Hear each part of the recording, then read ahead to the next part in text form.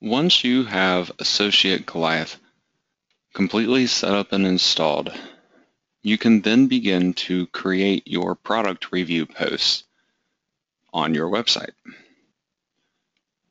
Now, personally, I recommend for you to create these posts very carefully. I really don't recommend creating them in bulk.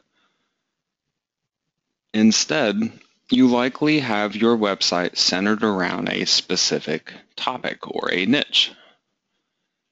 You can then manually select 10, maybe 20 products at the most that relate to what your niche is about, and then you can have Associate Goliath create posts on your site directly for those products.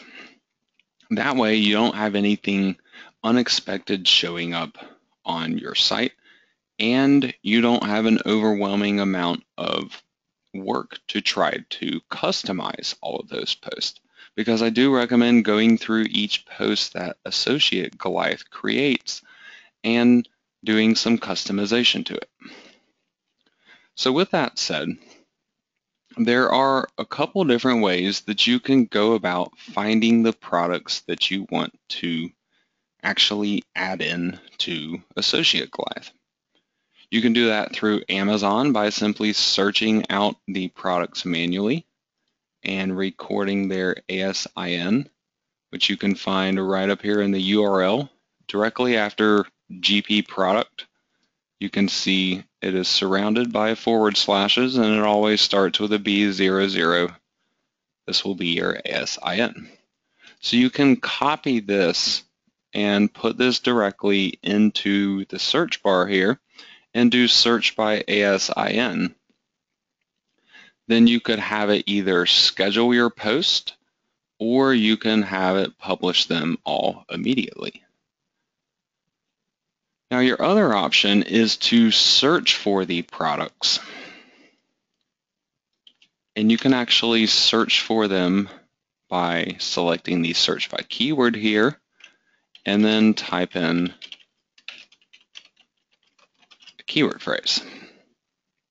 Now you could go ahead and do the generate post option, or you can do the preview results. And when you do preview, it's going to show you the products down below. You can go and take a look at the actual Amazon product page if you want to make sure that that is actually the product you are looking to find. And then you can just select these specific products and click on Add Selected, and then it will automatically generate those posts for you. Now with that said, before you actually start generating any posts, one last thing that I kind of recommend to do is to have your posts sorted in a particular category. Now this would especially be the case if you have different types of products maybe on your site. You would then definitely want to have multiple categories that these are sorted into, and this can help you with search engine rankings and also simply help your website visitors to be able to find your content easier. Otherwise, you could just have them all within one category. So you can click on Add New Category right here, and for example, I could call this category microphones and add in my category, and then I can have my new post scheduled to publish under that category. Now everything else that you see on this page here, down below the search box, this is just going to help you when you are searching by keyword. So you can kind of refine your results using these options if you need to. However, for me personally, I'll usually just end up collecting a list of ASINs, often done by manually searching through Amazon. And then I will just have Associate Goliath create all of these posts for me automatically.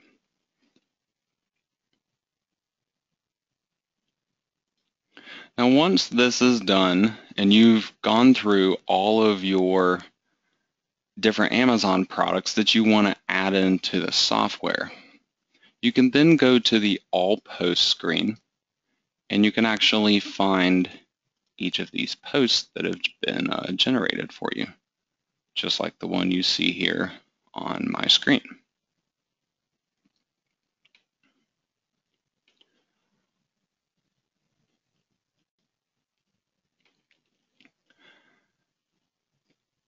Now, I am going to have a fourth part to this training series where I am going to go into some detail for you guys on customizing these posts.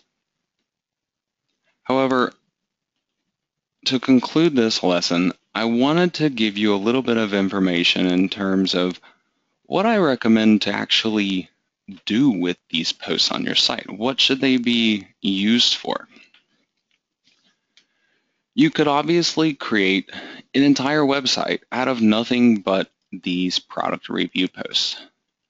However, you're not going to end up with a horribly useful site that way, and it will be a lot harder to get search rankings that way as well. Google really wants to see something useful out of your website. They want a reason to put your site in the top of their rankings. So what I really recommend to do is to have separate pages on your site that are going to be more informational pages. And you can target these pages to specific topics having to do with the product that you're promoting. So for example, if you look at this product that I have here, the Sennheiser Office Runner wireless headset with microphone, best wireless headset for the office phone. I could have a post on my site that was talking about maybe an office call center environment and how it's really loud and noisy and how you're usually confined to your desk in a little cubicle and you can't really get up and move around or anything of that nature. But then I could also talk about solutions to this problem. You can obviously get things like a private office. However, if you are just simply like a customer support representative, this is likely not going to be feasible. So you could then continue to suggest things like a wireless headset that has excellent noise cancellation technology and also would allow them to essentially be able to wander away from their desk and still keep connected with their call. Maybe they need to go down the hall to another office to get something. All that type of stuff can easily apply to this product, and there's tons of other situations like this for just this one product. And any other product that you decide to try to target, you can easily come up with this kind of stuff too.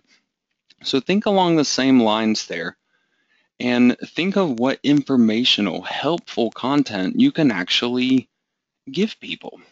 They can be explanatory videos, they can be problem-solving information articles, they can be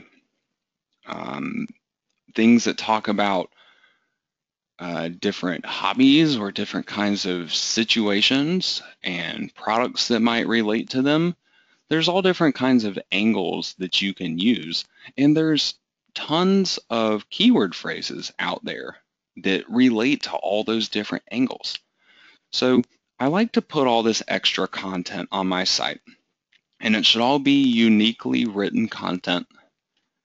And then you can have that content kind of be the star of your website. And that content then links up to all of these relational product pages on your site. So you not only have a reason then for these product pages to exist, but you have a way to get traffic to them besides people simply searching for the name of the product.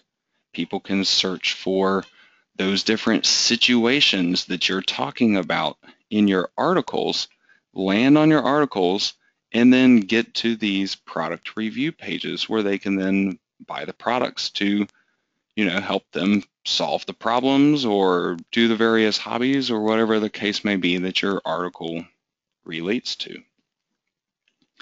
So this is how you take a plugin like Associate Goliath and actually utilize it to create a useful website with it.